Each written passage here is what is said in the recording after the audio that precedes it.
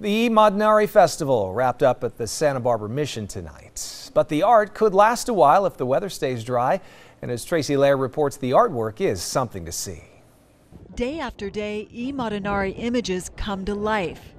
Most of the artists put their chalk down on Memorial Day, but others, including a father and daughter team sponsored by the Berry Man, had a little more work to do on a portrait of a familiar Mission face. Portraits are my specialty, and it's a joy for me, so it was a pleasure, you know. And he's such a lovable guy, and everybody's just, oh my God, it's Father Larry. He's such a rock star here. It's crazy. Another artist got his inspiration from a Botticelli he saw in Florence, Italy just last week.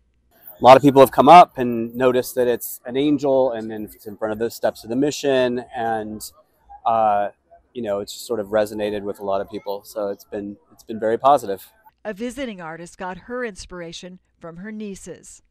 We're not all in the same city or the same state, so I feel like it's my love postcard to them. Animals including horses, lions, cats, and dogs seem to be popular this year. I've been coming here for as long as it's been going on, like over 30 years. And they always last well into the summer. And I love it all. I love the art, the food, the people coming out. I live close by, so it's very easy to come to. And I never miss it. Half bubblegum, half lemon. Enjoy. All of the money raised goes to the Children's Creative Project to benefit arts education. Parents sponsored children's squares in a designated area. They could be the featured artists of the future.